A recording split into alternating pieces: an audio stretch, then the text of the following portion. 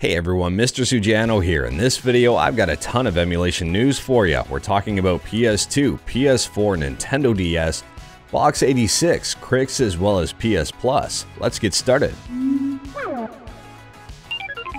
Alright, we'll kick things off here talking about Nintendo DS emulation on PC with DeSmuME.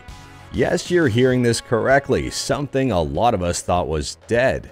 DeSmuME has risen from the ashes out of absolutely nowhere, has a brand new release. I am not joking here. Prior to today, the last stable build of DeSmuME was released back on April 15th of 2015, 7 years ago. And the most recent development or experimental build was released back in 2019, so it has been a while since we've heard anything about this emulator. But yes, much to the surprise and delight of pretty much everybody who likes DS emulation, including myself, I didn't see this one coming.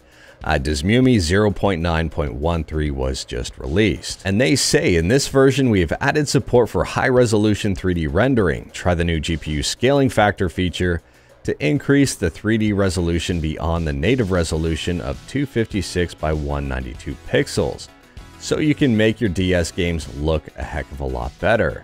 They say also the Coco front end sees continued radical enhancements, and while the Windows front end sees some new incremental enhancements. DeSmuME is open source, it's 100% free, and it's available on Windows, Mac, and Linux. I'll leave a link to the downloads page in the description below. I highly recommend checking it out. And on a side note here, for those wondering, they do state Wi-Fi not emulated and not supported, and also they won't be making a 3DS or 2DS emulator at all. Next up here, we're talking about PlayStation 2 emulation on Android with none other than AetherSX2. AetherSX2 just got a brand new update. It's not yet on the Google Play Store, but if you wanted to check it out, you absolutely can. This new version of AetherSX2 offers some quality of life improvements as well as some bug fixes. Tower states rebase on upstream. Upstream is PCSX2. PCSX2 and AetherSX2 do go hand in hand. Also in this update, fixed screen offsets in Devil May Cry 1. Add save state on shutdown and resume. I really like this one, so it should automatically save your progress if you are to shut down your game. Add auto 4x3 and 3x2 aspect ratio options. Also here, there's a fix for folder mem cards ejecting when starting some games, and fix FMV flicker in some games like Neo Contra. Now I want to point out here that this latest update to AetherSX2 is considered a development version. It's not fully supported by the developer. Things might be broken, things might not work as anticipated. It is more or less a testing build of the emulator. So if you don't want any issues whatsoever, just wait for it to be updated in the Google Play Store. Otherwise, you can head to AetherSX2.com, click on Close Testing Alpha, and from here pick up the latest and greatest version, which at the time of filming is 122.82 Alpha-2020. Moving on down, we're still talking about PlayStation 2 emulation just on PC with PCSX2.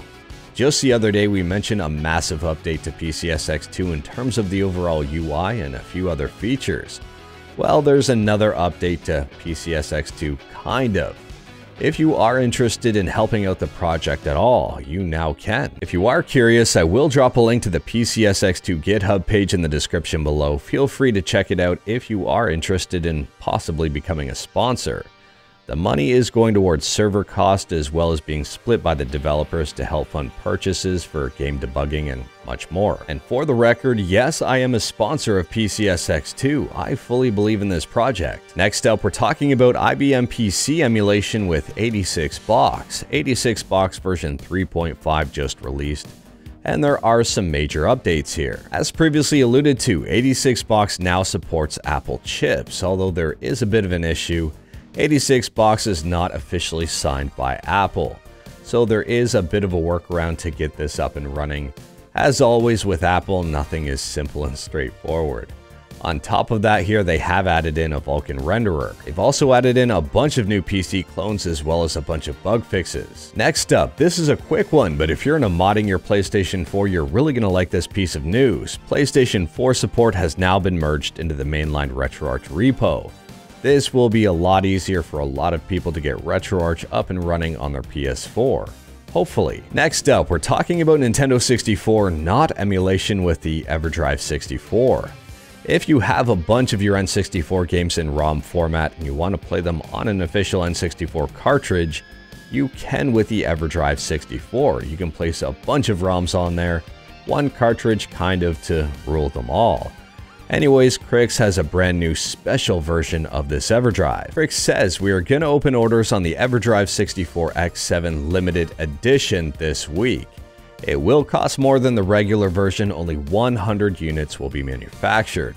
All profit will be donated to the defense of Ukraine. For those who are unaware, Krikzz is from the Ukraine. Krikzz and his family were evacuated from Ukraine and basically had their entire life uprooted and changed. And they've managed to continue on with business here and continue on pushing forward. And this limited edition looks pretty darn cool. Last up, we're talking about PlayStation Plus. Some people are excited about this and a lot of people really aren't. PlayStation seems to have screwed up something fairly major, at least in my opinion. It appears that Sony will be using the PAL version of some PS1 games regardless of what region you're in within PS Plus. And a lot of people won't like this. PAL versions of games run at 50 Hz as opposed to 60 Hz for NTSC, which means they run a little bit slower. On the plus side, it looks like some games are the NTSC version, but emulation isn't the best. The Marmalade here says emulation is poor and a little bit sluggish, which does not inspire a lot of confidence. It is worth noting that this is still extremely early on, and things might change between now and never. We'll just have to wait and see. On the plus side, if you're really into PS1 emulation, at least you get some fancy filters, like a CRT filter if you want. But anyways, that is all I've got for you in this one. Straight to the point, all stuff and no fluff. Let me know your thoughts about anything we talked about today in the comments below, and we talked about quite a bit. Let me know your thoughts about DeSmuME rising from the dust. Are you excited about it? Are you going to test it out? Let me know in the comments below. If you like this video, leave a like. If you didn't like this video, leave a like. Hit that subscribe button, check out my other videos, don't tempt fate, save your state.